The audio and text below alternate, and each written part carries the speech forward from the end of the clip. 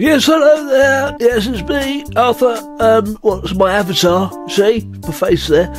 Welcome to a new series called Hidden Treasures.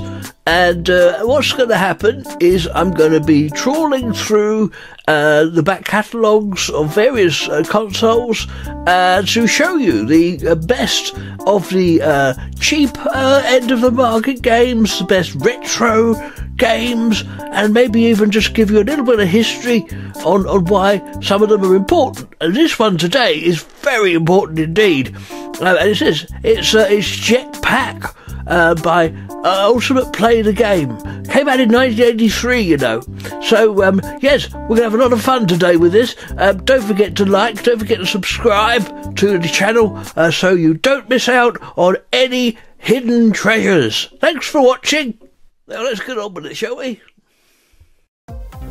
So, in 1982, two brothers, Tim and Chris Stamper, both of them were ex-arcade video game developers. They started a company and they traded as Ultimate Play the Game. And they produced many classic games from 1983 through to about 87. The most important one, I have to say, is this one, I think, JetPac. Why is it important? Well, for these reasons.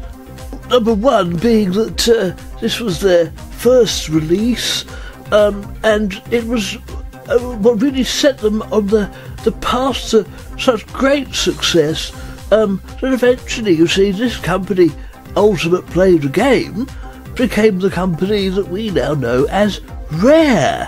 Who brought us GoldenEye and Perfect Dark and Banjo and Kazooie and all those wonderful games on the N64 and even to the present day with games such as Sea of Thieves, for example. And the second reason is that in 1983 it won the Game of the Year at the Golden Joystick Awards.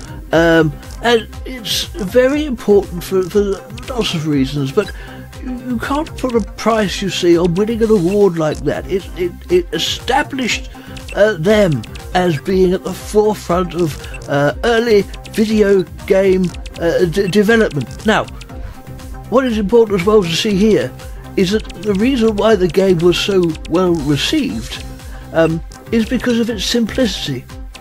The games, of course, back then weren't complicated. They couldn't be. These games were running in often 16K of RAM, but you see, it kept the games almost in a kind of purity, where there were no bells and whistles that weren't necessary.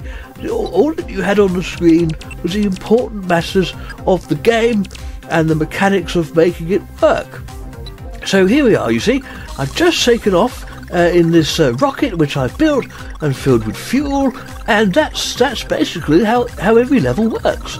And I can hear some of you already saying, well, Arthur, why on earth would I want to play such a simple game when I could be playing Fallout or GTA or something more visually appealing and complicated? Listen, if you play this game, you will find that it is one of the most addictive games ever made. And it is for that reason that I bring it to your attention today. Because, you see, you can actually play this, as I am doing now, on the Xbox console. And of all the Xbox console games, it has to be one of the most addictive games available. Now, does it cost £70 like some of these new AAA titles? No. You can get it on Game Pass for free if you're a subscriber, but it's just an Xbox 360 game which is available in the store. And you can pick it up for next to no money at all. One of the classic games of the 80s, and it will bring you hours and hours of fun. It's a fantastic piece of programming. It's an achievement of software engineering par excellence. And not only that, not only do you get the game as it was in 1983, but take a look at this. you get a completely updated graphically version of the game, big screen, full size, widescreen, high definition graphics. It's the exact same game, just with different platform layouts to fit bigger screens. And look at these amazing effects here on the trail, on the JetPac, and you're picking up power-ups now, you see, to improve your laser fire, to defeat these aliens who are doing their best to kill you. And there we are, there's some fuel there, we can pick it up, put it in the rocket, and maybe even grab another upgrade or two. You know, I tell you, when I was a lot younger, and there wasn't any other games to choose from but the simple ones, such as JetPac from 1983, even then, you see, it was something special, and it stood head and shoulders above so many other titles that were out there because of the quality of the game itself, and the addictiveness of just building this silly rocket and dropping these fuel pods into it. I mean, it sounds so ridiculous. How could this possibly be such an addictive game? Well, I tell you, give it a go. Give it a go. Why don't you let me know in the comments what you think? If you're an older person like me, then perhaps you played the original.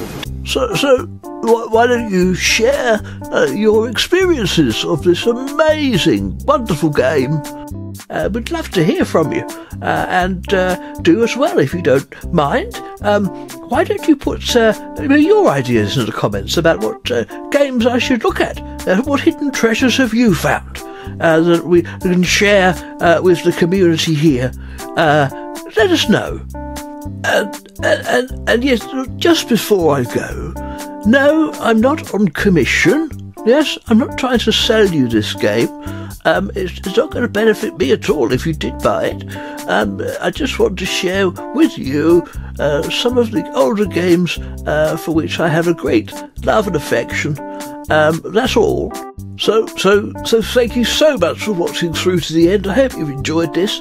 Like, subscribe, hit the little bell icon so you know when the next hidden treasure video comes out. And this is Arthur signing off, and I'll see you all very soon.